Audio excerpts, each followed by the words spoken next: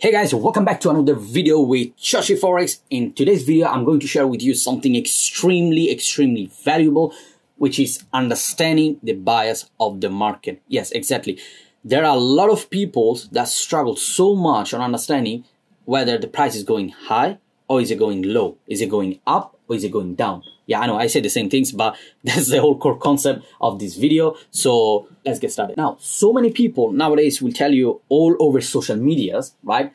How is structure a lie? I mean, I don't ask me why, but I see so many people flexing on social media saying, oh, structure is a lie because it's all about liquidity. It's all about, understanding institutional, blah, blah, blah. Okay, perfect. I mean, they might have their own reason, and I'm not against it. I'm not saying the structure is the best or I'm the best whatsoever. I'm just saying that I do respect them. However, everyone has their own way to see the market. And most importantly, the only thing I believe is the only thing that I can give some logic to it, all right? Because if you don't show me some logic and if you don't tell me why and what for, I cannot ever understand or even accept that type of approach or even ideas, right? And this is what it's going to be about today. I'll show you the logic and how to use it behind the structure to whatever structure you're using, because at the end of the day, structure is used to identify your bias, and then you can implement your supply and demand, you can implement your SMC, you can implement, whatever you want to do is the same things, okay? Now, first of all, what is structure? And mostly, what is the difference between the order flow and the structure? Now, when it comes to the order flow, okay, it's pretty much you opening the graph. The first thing you see is the flow that is going higher or the flow that is going lower, right? Now, this can be in any time frame, okay? It can be, it doesn't matter even the time frame, because what it matters is just the price, okay? And when price moves from point A to point B, it creates a sort of flow. It follows a flow, okay, that helps the price to reach from one point to another one. So it doesn't actually matter about the time frame. What it matters actually is the price, okay? And when I say the time frame, I'm not saying about the timing, like the session. I'm talking about this, the one above, right? The different time frames that you have. When it comes to about the structure though, structure is where you need the time frame. So structure, again, let me say that again. Structure is where you need the time frame, because structure is, it forms within the flow that it creates the market for the price to reach a specific level. Okay, so let me simplify that for you better, okay? So if you have this price, okay, let's take this as an example. If you have this price, the blue line that is going higher because it might have to reach some type of, I don't know, supply over here, some type of order block over here, some type of support resistance, whatever you name it, whatever you call it, it's fine, it's beautiful. It can be anything. So now if you open the graph, right, without putting any time frame, then you will see probably price, this blue line that is going towards the upside. And that's the flow the market is creating within the price. But when it comes to structure, is this time frame, so it's like a smaller time from order flow that is forming within this blue line. Okay, so in this case, it's the orange one. So now, without complicating too much about the order flow and the structure, let's just stick with the time frame. Why? Because when it comes about the order flow, okay, it's like more understanding the institutions, the way they move, the way they deliver the price from one point to another one. And we as a retail trader, we will never know, okay, when certain price will reverse, when certain price will continue from what specific price level or from a specific zone. But one thing that we can do though is using the structure, the multi-time frame analysis, and then following what they're doing. So basically reacting after they shows us whatever intention they have. Now, I know it sounds everything a bit complex and a bit of confusing. No worry, in a bit I'll show you a ton of example, ton of explanation on how to properly understand this. So now that I gave you a little bit of intro about the difference between the like very much basic definition of the order flow structure, like this is the simplified, of course, then we're not going in depth in the theory side, okay? Let me tell you, right, why and how you should be using the logic of combining everything together. So first of all, the intention of structure is for you to create a narrative. When you use structure and you try to understand the different approach, like different combination within the time frame, the pure intention is for you to build a narrative. And what do you mean by that is that you have to be very good on building the narrative starting from higher time frame all the way to smaller time frame. And why this is important? Because once you start building the narrative, you can identify two important factors. And what are these two important factors? The first one is understanding in which part of the phase you are in. So if you are using the structure, what part of the structure are you currently looking at? Is it going to be the retracement phase, right?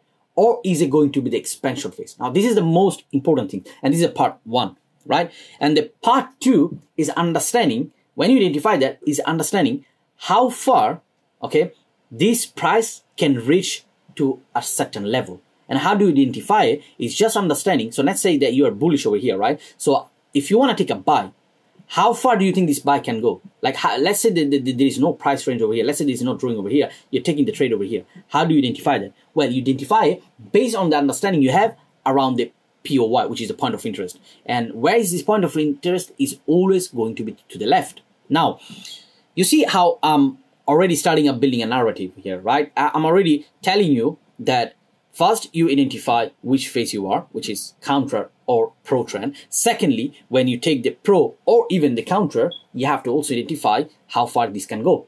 So this already starting from a structural perspective, I'm able to start building step by step certain narratives, like certain stories that will help me to understand what is currently going on. Now, this being said, let me go back to the very basic, which is why it is important for you to know the counter trend and the pro trend.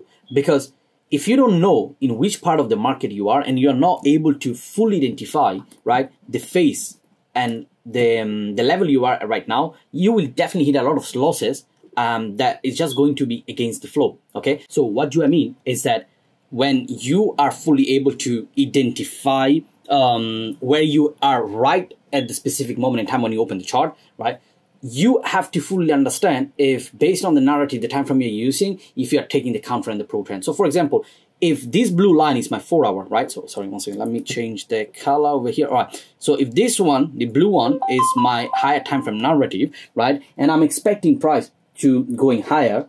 Before it goes higher, I know what, that it has to retrace. Now, if it has to retrace, how does it retrace? In a blue line, so in a 4 hour, you might gonna see just a simple one candle. But in 15 minutes, you might see a break of structure. Now, just because in 15 minutes it broke the structure, it does not mean that even the blue one, okay, has changed. So we are not going bearish. It doesn't mean, because I see a lot of people, when I see that 15 or 5 minute structure, they're like, oh, now I'm going sell. Why? Because price has changed, it's bearish, so I'm taking the sell, so I'm taking all the way down here. No, you cannot do that because you're just trading against the flow.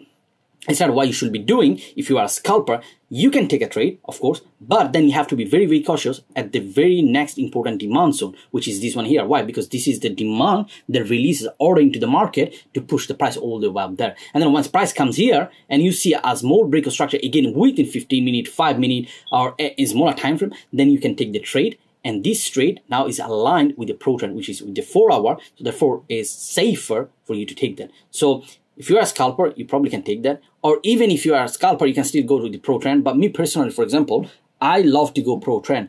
And another thing that you have to understand is that pro trend and counter trend, okay, can be also counter and pro. And what they mean is that your counter trend sometimes can be a pro trend and your pro trend can be also counter trend. Why this?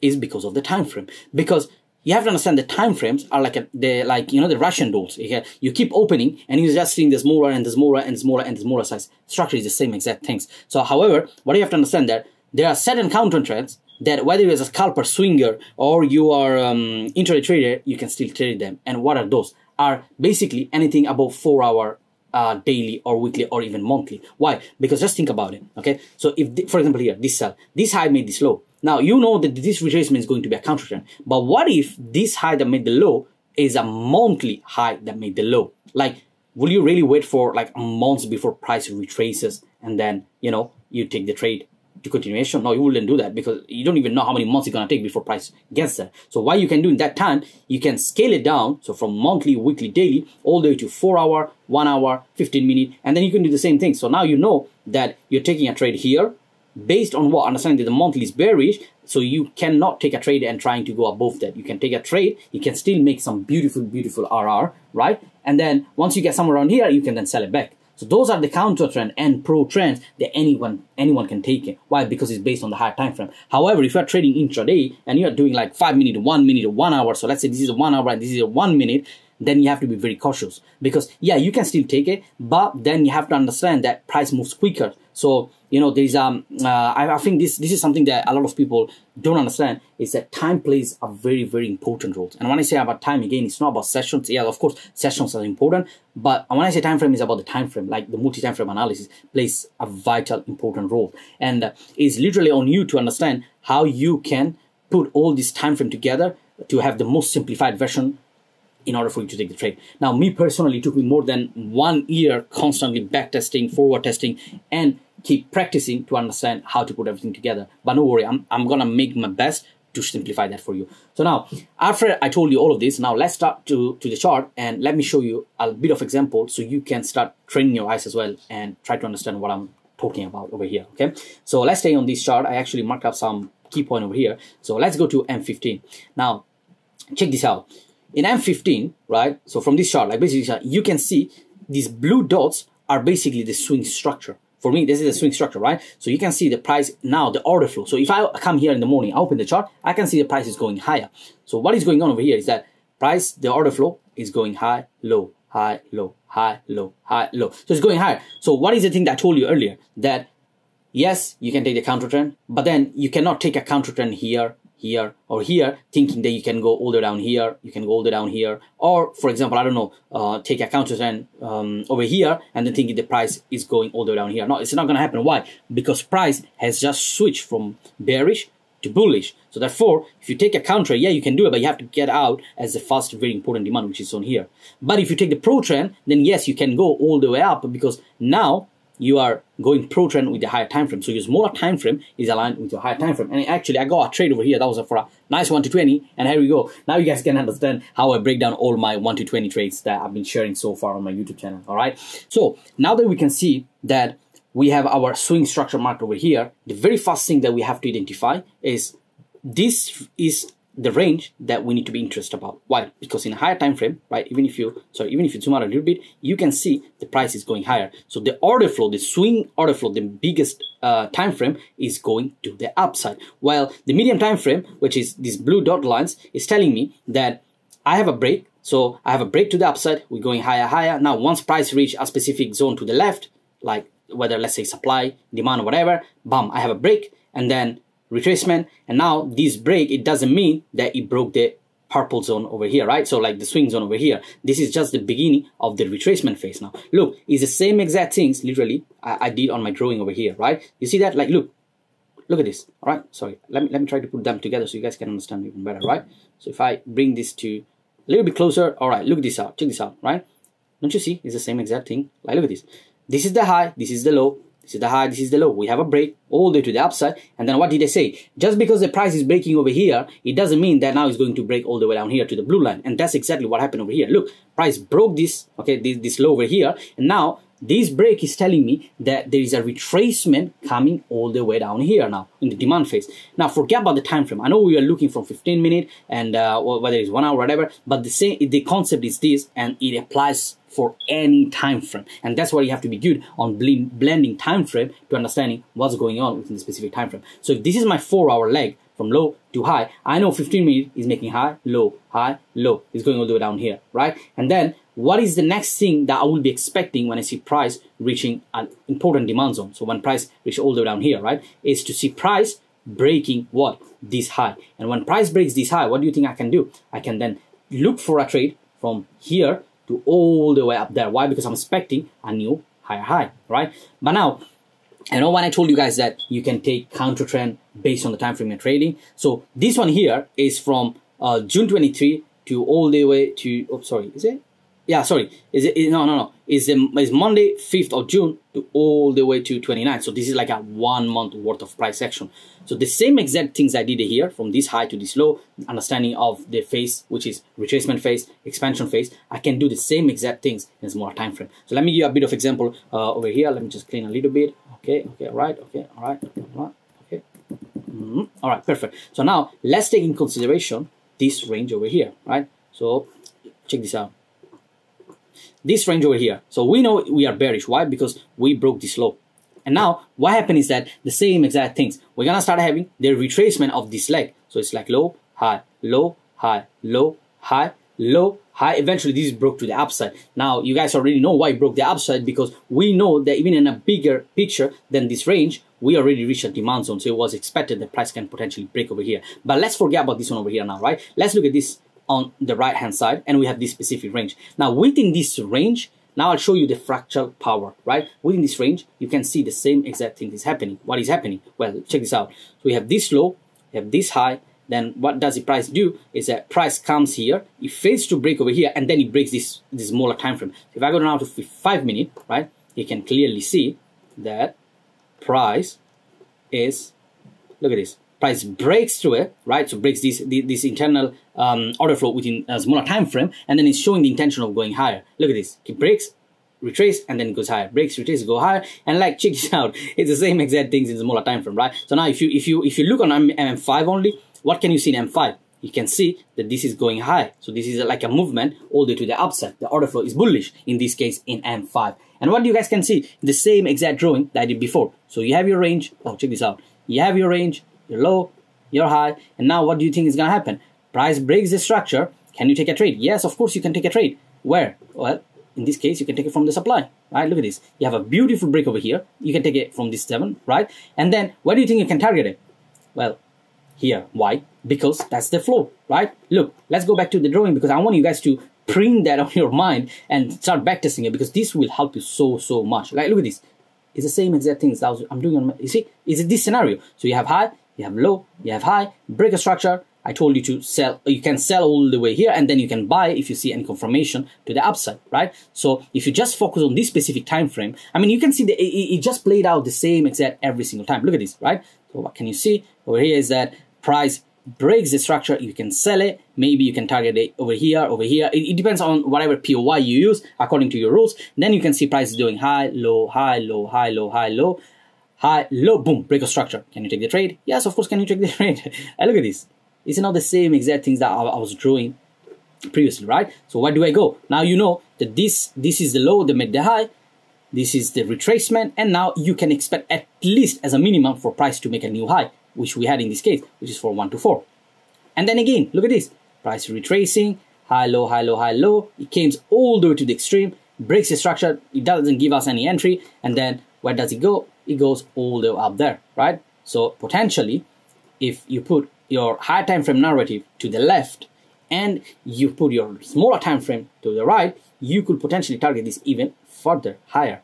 Are you guys understanding what I'm talking about here? Like, do you see the similarity? Like the same example I did within this price range using 5 minute and median time frame is the same exact thing we did in higher time frame with M15. Where is it? With M15 and 4 hour. Okay, so that's my 4 hour range, 4 hour leg, and that's my M15. And I did the same exact exercise. You see, it's all fractal, and that's how you have to understand how you can put everything together, right, for you to take a trade. Now, eventually, this trade that I've taken here can have a potential to reach even all the way up here, right? You see, look, 1 to 15, a nice 1 to 15. And do you see how this is going close to the way I'm taking my 1 to 20? It's the same exact thing. So, this being said, guys, I'll leave it to you. I'll probably make a part 2, because obviously what I just shared with you now is just the very minimum of understanding of the bias and understanding how it moves, and it creates a certain story for you to take the advantages. Obviously, there is a lot more to it, but no worry, for the time being, just use this, what I shared now, and I showed to you, and try to practice that the same exact way I did. Don't overcomplicate it. Identify, open your chart. So identify your range, understand where price is going, try to understand where you are currently, which is the retracement or the expansion phase, and according to that, try to put all the time frames together.